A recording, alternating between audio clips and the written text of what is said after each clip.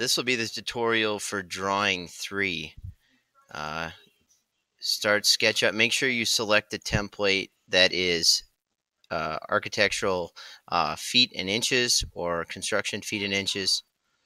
We use the architectural template.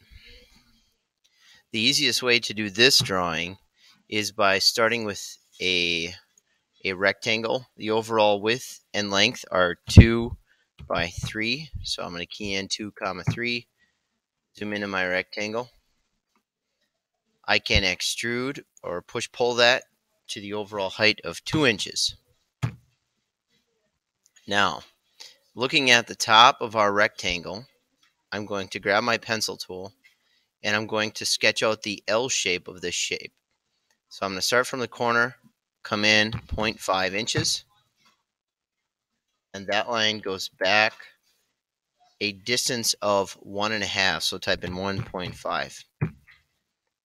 From this point, we can come straight out. Now we have that L shape. This component right here can be push-pulled down a distance of 1.5. So 1.5. All right, now this piece is a triangle, so we connect the two opposite angle ends and push-pull the front part away.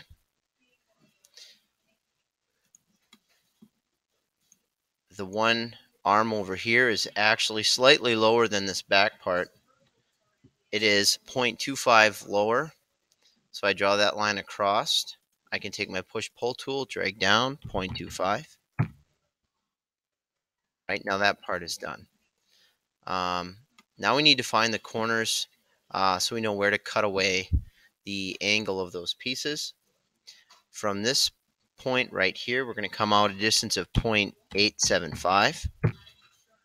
And that point right there, and we're going to come up a distance of 1. Make sure I'm on the right line. 1. All right, now you can connect those 2 points and push-pull off the corner. We're going to do the same thing on the opposite side. Grabbing our pencil tool, coming from the corner, a distance of 1.5. Find that point. We're going to come up from the bottom, a distance of 0.75. Now I can connect those 2 points, push-pull off that corner. Now we've got a couple things left to do. We need to raise the bottom, so we can go on the bottom a distance of 1.5. Bring that out. The bottom part of that triangle is raised a distance of 0.25. Now we've got our platform. The last thing to put into this drawing is the hole. We need to use the tape measure tool to find the center of the hole. So we're going to come in. It says the hole location is 1 inch in, so I'm going to type 1, enter. I'm going to come up from the bottom edge a distance of 1, enter. Where the 2 construction lines meet, that will be the center point of our circle. So we grab our circle tool at the center point.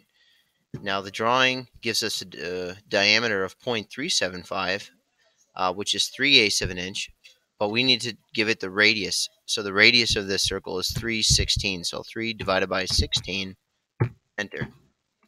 Once you've got the circle in, you use the push-pull tool, select the circle. While the circle is still in push-pull, I'm going to rotate around, drag that until it says on face, and it cuts the hole through the part. That completes the tutorial for drawing 3.